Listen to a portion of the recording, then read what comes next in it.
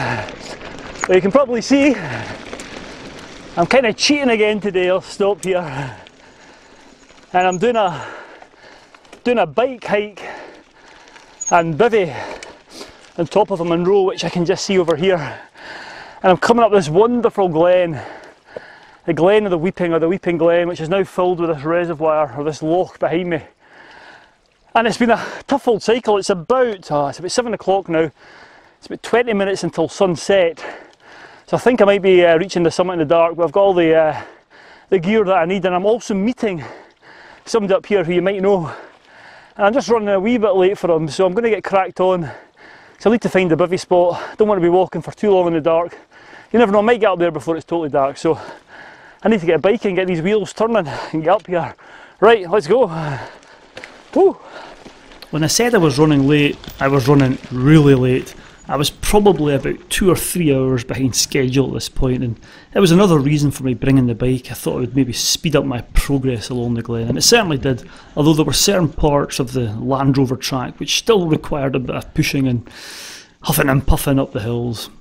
But the Land Rover track eventually peters out, or it stops at the second loch, and it's at this point I had to get my bike gear off and get my hiking gear on and start thinking about heading up the hill.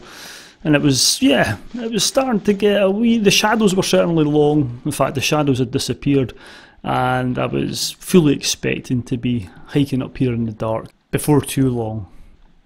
And the glen that I was in isn't actually the Glen of Weeping. It's sometimes referred to, it's the Glen of Burial, and it goes back to when the Caledonians used to bury their dead up here. And that sometimes has a connotation to one of the meanings of the hill I was going up. It's sometimes called Hill of the Weeping, referring to this glen being the burial glen. Just thought I'd do a piece of camera, mainly to try and get my breath back, because I've been going at some pace. I've not really stopped to do much filming, so I do apologise. Most of it's handheld stuff, but yeah, so I've left, you can see the two, well, you might be able to see the two lochings below me, and I'm in Glen Turret, and nearly at the head of Glen Turret. I'll turn around in a minute, but I've left my bike at the second loch, and I think it's Loch Anouan, which is a green loch, and that really is a green loch, and hopefully you'll see that in the morning. I'll maybe take some pictures. And I've started the ascent, and I'm heading up here. I don't know if you can see in the skyline behind me, there's a wee notch in the ridge, and I'm heading up there, and then it's right up to the summit of Ben Hunzi, or Ben Ahone as it's known by the locals. And hopefully my pal will be up there waiting for me, and I can see him. I'm hoping he's got a head torch, because I think it might be pretty gloomy by the time I get up this bit. So I'm going to shut up now, because I do really need to get cracking on, but it's lovely, it's nice. Proper adventure today, pushing it for time, but as I said, the head torch might be coming on soon, and then the filming will go very grainy. So enough talking, let's get walking.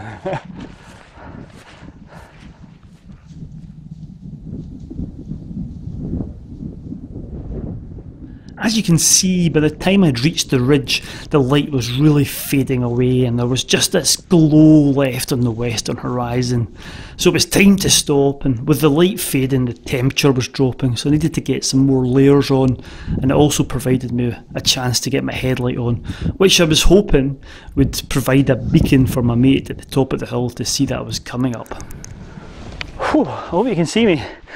It's now pretty dark. If I swing round this way, I don't know if you'll be able to make it out, I don't know if the camera will pick out, but just see the last rays of sun starting to disappear over the west there, and it's the Lors group. If you can, you'll not, I think it's going to be too far away in the GoPro, but the last hill, or the biggest hill you can see there in the horizon, is Ben Lors, and what I can see is this orange glow just across the horizon. It's fantastic, and all around me I can hear the bellowing stags. It's going to be a bit disconcerting tonight. I'm glad I've got company. Anyway, I think I'm about 150, 200 metres vertically from the top, and it's going to be pretty dark when I get up there. I hope the sky stays clear so I can see stars this time, unlike the last bivvy. That's one of the reasons I'm bivvying again. I want to sleep under the stars. So yeah, what an adventure, great fun. So now it's just time to see if I can pick out my camping companion. He should be up there somewhere, so right. Let's get cracked on. Beautiful, what an evening. My camping companion had been up on the summit for quite some time, a good 3 or 4 hours, and had got his tent set up, and I was really hoping that I would spot him when I went up the hill. If you can make that out, there's... No, you maybe can't see it. There he is. That's where I'm headed for. There he is. You can see his torch shining. I've not got far to go. Just up welcome there. Sight. Oh man, I'm nearly there yet. I'm nearly there yet.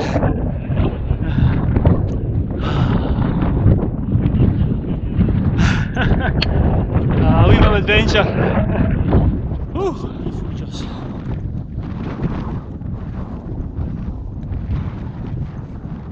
So I must admit to feeling relieved when we hooked up on the mountain. It was a big, wide plateau of a hill, and yeah, it was pretty dark by this point, and as we sauntered up, the stars were coming out, and we visited the summit before heading down to the campsite where I set about getting my bivvy set up for the night ahead.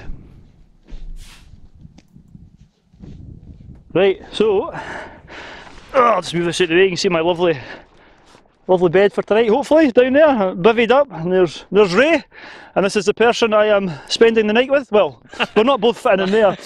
Ray's got... Sounds so bad. He is sleeping over there. But I did warn you, didn't I, Ray? Yes. I said, if this doesn't work out tonight, you might wake up with me beside you in the tent. No spooning tonight.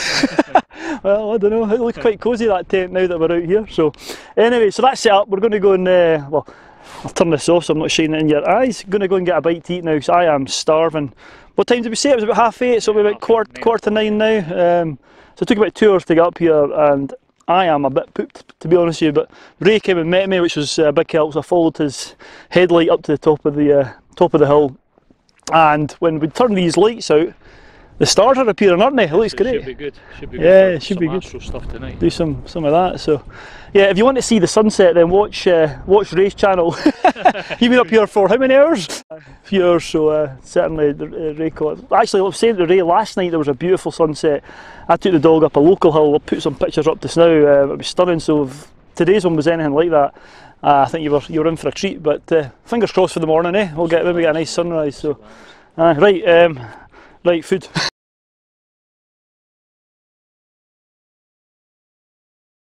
So we're just leaving the tents, and we're going to head up to the summit of the Munro, Ben Honsie, or Benny Hone as the locals call it. I think I mentioned that earlier on. And going to try and take some pictures of the stars and see what we get. It's a nice starry night, isn't it, Ray? That's nice, that's nice. You can see the Milky Way when we've not got the head torches on. Yeah. You can see the Milky Way, so we'll see what happens in a minute or two. Yeah, you might see some pictures coming up, or you might not.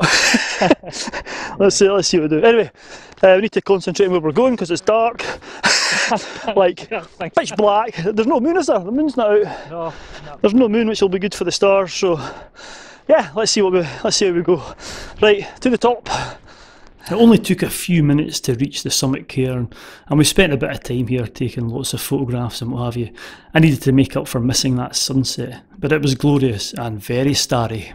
Well, as you can probably see behind me, I'm at the summit cairn, and Ray's had me running about. I decided to go, and I don't know if you remember, I did a video a few months ago, and it wasn't far from here. And I think it was entitled Camping Under the Stars, and there was another cairn over, not far, maybe a couple of miles from here, and I got some nice shots standing on the top of it, so trying to replicate that. So Ray's very kindly been pressing the shutters, and I've been sort of balancing precariously on the summit cairn, trying to keep my head still with the head torch pointing towards the gods in the skies. And I don't know, we'll see if they come out. I'm not too sure whether they'll work or not, but it's certainly a starry evening, and it's been well worth it. It's a bit breezy up here, as you can probably tell, but we're just where Ray's got the tent pitched and where I've got the bivvy bags, just in the lee of the wind, so it's a wee bit of shelter, which is grand. We're just having a bit of fun playing about with some astrophotography, and so we'll see how they come out. And yeah, I might put some up on the screen now before we head back down to the tents, and maybe take some pictures of Ray's tent down there. That's the one thing about the bivvy bag. Not very photogenic. Right, some more photography. Right, here we go. Well, that's us. Well, we're about 10:30. What do you think, about 10:30 now? 10:30. We've taken some shots. I think some of them have come out alright. Yeah, I think they're actually really quite good. I think there's, you know, I think the subject makes it. You know, the human subject and the yellow breeks. Aye, yeah, there was pretty ordinary shots without the yellow breeks in it. Anyway, I had a good bit of fun there, a bit of experimenting, a bit of playing about. It was good. It was nice not having to run up to the summit myself. Ray was taking the pictures for me, which was great. I didn't have to break an ankle by getting up there within 10 seconds. But it just worked out perfect. The Milky Way was more or less coming up with the Cairns. Ah, it was nice, wasn't it? You know, and with a bit of good. It does look good. We had a bit of a fright, didn't we? Yes, so the moon coming. Well, we didn't know it was the moon. We looked over and honestly it looked like a tent. And I was like, what's that? What the f? We've been talking about aliens. It was like a tent away in the distance or something. It was, and we've been talking about aliens. And I think for at least, I don't know, 30 seconds we were both a bit like, wondering what the hell that was. What was that? Anyway, right, we're going to go back to the camp now, and yeah, probably take a few more shots down there and then hit the hay. So let's crack on, will we? Yep, super. Right. After recovering from our extraterrestrial encounter, we headed back down to camp, where we settled down, had a wee natter before heading to bed. Right, whew, as you can see, that's me in the bivvy. We had a great time just up in the top there, taking photographs of the stars and playing about. We had a great time with Ray. Fantastic. Check out his channel, Renegade Scot it's called, so give it a shot and you see some of the pictures he took as well, which came out absolutely brilliantly. Anyway, the reason I decided to bivvy tonight was, as you know, I usually camp, and I used to bivvy years ago and I didn't really enjoy it. And if you watched my bivvy up in Buccleuch more a few weeks ago, you'll have seen that I quite enjoyed it. The thing that was missing was I didn't get any stars at night, and I really wanted to bivvy when there were stars, and my God, are there stars tonight. The sky's just full of them. You can see the Milky Way, the moon's rising now over in the east. It's absolutely lovely, so I'm really looking forward to just lying here and gazing up at the sky and hope for a nice sunrise in the morning.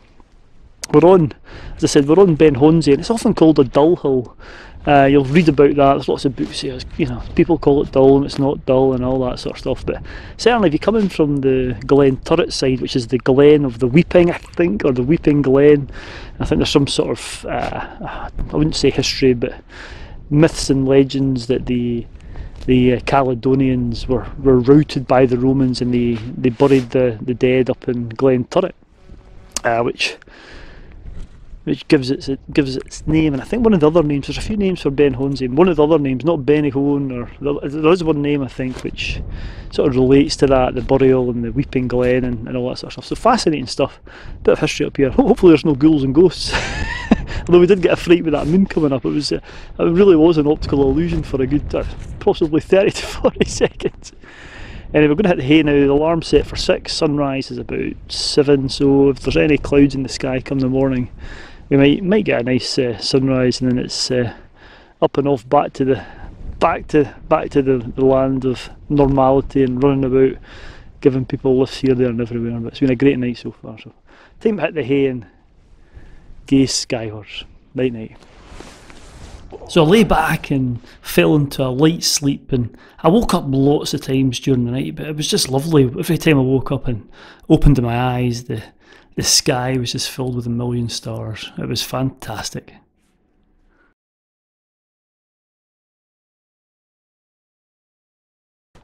Well, that's 6 o'clock. I woke up about half an hour ago. There's a wee bit of low-lying cloud, well, fog in the valley, and a wee bit of cloud wisping over the top of Benihone, and yeah, I'm just going to struggle to get out of my bed. It's cold, and it looks windy up there. I think when we get to the top, it's only about a 2 or 3 minute walk away, but we're on the sheltered side of the hill. I think when we got there for sunrise, it's going to be a bit breezy. It looks like it's going to be nice though. There's not much cloud that I can see in the sky, high in the sky, for any pink skies or what have you, but certainly there seems to be a wee bit of an inversion, so I'm going to have to try and pull myself up, get my shoes on, get something to eat, go and take some photographs, watch the sunrise, and get ready for the day ahead. Anyway, I'll report back shortly. after procrastinating for quite some time, I eventually pulled myself out of my nice cosy sleeping bag, and myself and Ray decided to head up to the summit to see what things were looking like over Perthshire. And my God, were we happy when we got up to the top. It was looking absolutely stunning. As we approached the summit cairn, which was silhouetted against the dawn skies, the mist was wisping over the summit, really atmospheric. Just probably a good half an hour before the sun was due to rise, and there was this lovely pink and yellow hues, and the cloud was sitting below us across Strath, and getting up onto that summit was just lovely. What a place to be. It was a bit breezy, but hey, who cares when the views were like this? Absolutely magical.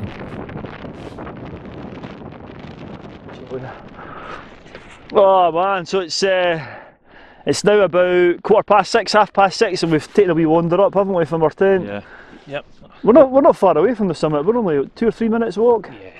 Just out of the shade. I don't know if you'll make it out in the camera, but you're starting to get that dawn glow across the eastern and southern horizon. It's really, really orange at the moment. That's what we're seeing. Whether it'll be the same in the camera, I don't know. And there's this mist just kind of scudding off the summit. It's really, really quite nice. The only thing that's not nice is the wind that's causing it, is it, Ray? It's very bitter, very bitter. But the cloud inversion as well down below is actually, it's really impressive, because when I opened the tent, I wasn't expecting anything like that. It was a nice surprise to wake up to. Well, I didn't get that surprise. I just opened my eyes every 5 minutes. We were both saying we kind of broken night. Well, I had a broken night's sleep. Woke up about, I think it was about, the last time I woke up was 5:30, and that's when I woke up, and I noticed the cloud had appeared. But through the night there was quite a lot of moonlight, and you could see right over to the Lord's Range, and there was no cloud at all. So this is it's quite a pleasant surprise. It might provide a nice sunrise anyway. Yeah. Lovely. So we're going to go far about and take some pictures and just enjoy it, really, providing we don't freeze to death before the sun comes up. It really was fantastic, and for the next kind of hour myself and Ray just floated about the summit taking pictures, and just really enjoyed the ambience of being on such a wonderful spot at this time in the morning.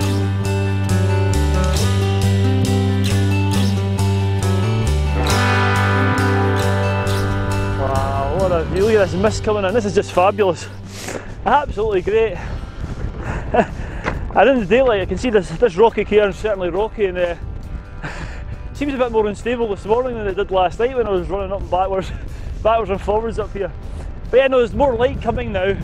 You see this clouds wisping over. I can see down Loch Turret, and you can see the east and west Lomond. There's this blanket of mist and fog in Strath. It's just absolutely glorious. The only thing that's missing is a wee bit of high level cloud, but you know what? I'm not going to complain. This is just absolutely brilliant. Love it. So I've been taking a few snaps. I actually dropped the camera and broke the viewfinder there. So lovely. Another wee while, and the sun will be coming up, and then it'll be time to go and break down camp. But who says this is a dull hill, eh? Ben Hornsey. When you get views like this in these conditions, it's just brilliant. Absolutely brilliant. And I think we're quite lucky. Some of these other hills over here are shrouded in a big blanket of mist, so the moment it's kind of coming and going here, which is great. So time to shut up and go and take some pictures.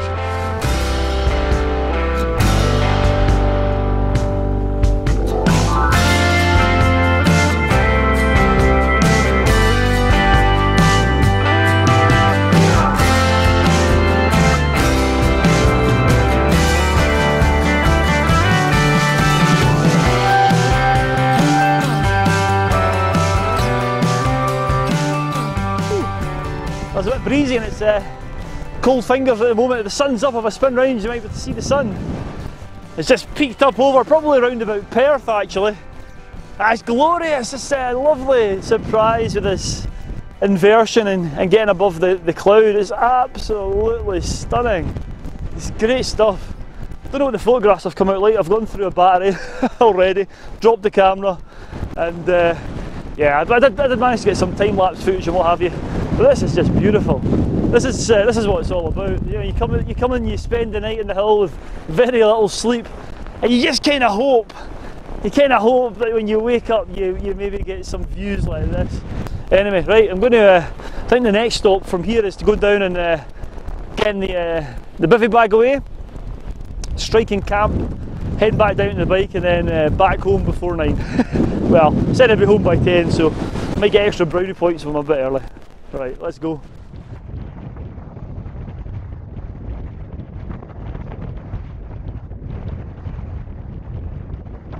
I spent just a little bit more time on the summit gazing across Strath there and at the sun rising above the horizon. It really was great, and it was a bit of a pull having to leave the summit as we headed back down, but you know what, the views out west, which is the direction the camp was facing, were pretty special too, over to the Lord's Range, and the cloud was sweeping in. It was coming in from the east, so it was breaking up as it got inland. And it was soon time. I got my bivvy away. It was pretty quick to do. That's, as I said before, one of the major advantages of the bivvy. It's a lot quicker to break down than taking the tent down and what have you. And I got the sleeping mat away. Did all that, and it was soon time to get a bite to eat and go and see Ray for a quick catch up before heading back down the road.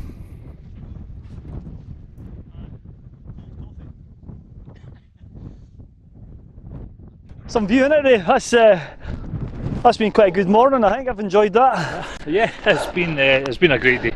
No a great day. Well, again, a great 8 hours for me, or whatever it was when I got up last night. Just lovely. So yeah, as you can see, Ray's still here. I've packed away. I've got to get back a bit quicker. Unfortunately, I can't loiter like last night as well. And yeah, we've just been enjoying it really, with a bit of breakfast there. This inversion's staying, the cloud isn't rising, the sun's up. It's just glorious. It's been great, Ray. Thank you very much for. Yeah, it's been a tremendous outing. We waited a while for it, but it's been well worth it. Really didn't expect it to be like this morning. It's just been tremendous. Yeah, no, it's it's one of those things. You go to bed at night and you think, oh, I really hope we wake up above the clouds, and we did today. And well, I just want to thank you for guiding me up the hill last night in the dark. Without that, I'd still be wandering about down there. I think, where the hell am I going? But it's lovely. So anyway, I'm going to shut up now. I'm going to get cracked on because I need to get back to the car. And yeah, until next time, stay safe out there. And yeah, thanks for watching. All that remained for me to do now was to head back down the hillside on this glorious day and back to the bike and the cycle along Glen Turret. And we'd had a fantastic adventure, and I highly recommend Ray's channel. Go and check it out. It's called Renegade Scot, and I'll put a link in the description. What a fab adventure we'd had. Super.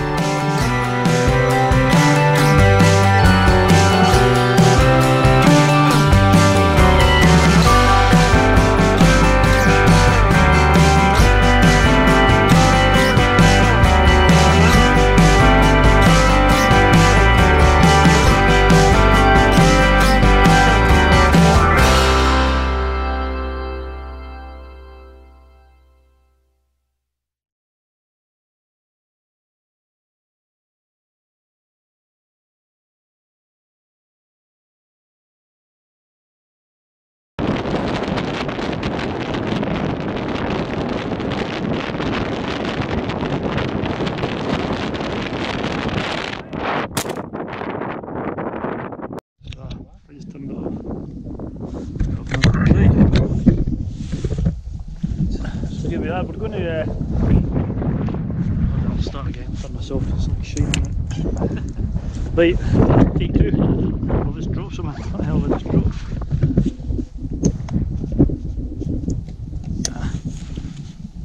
That's what I just dropped. I'll be looking at this in editing suite going, what the f are they doing there? Right, beautiful. Okay, right, so I know. Out the cameras with these. Great fun. And I'm looking forward to tonight. One of the reasons that I decided